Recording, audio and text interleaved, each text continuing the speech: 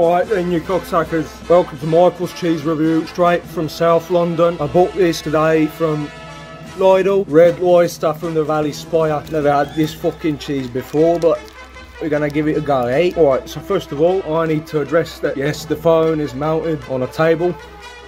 But, you know, money's tight. You know what else is tight? Not much to fucking say here. There's a cheese, I'm gonna take a bite and I'll tell you if I like it or if I want to throw it at some Pakistani immigrant's face. Here we go. Looks nice. Nice colour of cheese. Cheese colour. Red Leicester. A rich, deep coloured cheese with mellow, rounded notes and a nutty flavour. That's what your mother said. Right, take a look at that. Right then, cunts. Good for cutting cheese. 250 grams of Red Leicester from the Valley Spire.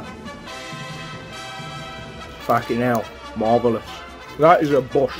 Good cheese. Go to Lidl, whatever the fuck. Buy 250 grams of Red Leicester from the Valley Spire. Cheerio, guys. Don't get stabbed.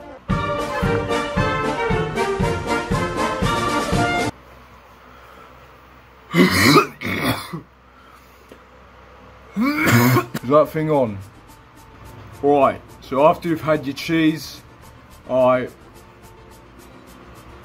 after you've had your cheese, first of all, if you smoke, you're a dumb prick like me. So I wholeheartedly recommend my dumb prick recommendation that after you've had Red Leicester, you should probably take Red Marlboro, and if you want beer next to that, I indulge you to drink a XOXO. I personally, I don't give a fuck about XOXO. Neither do I hate it, neither do I like it, but this is the last one I've had in my fridge, and I'm a lazy cunt.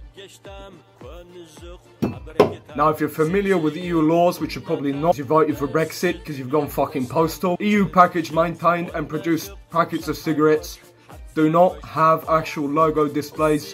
They only have text. All you're going to be getting out from your smokes is either a crying baby or someone who's been mutilated after surgery. Whatever. If you want to tune in next time, I don't know if I'll be making the next one. I have no time to do anything, neither the will to live. But anyway, I'll shank you next time.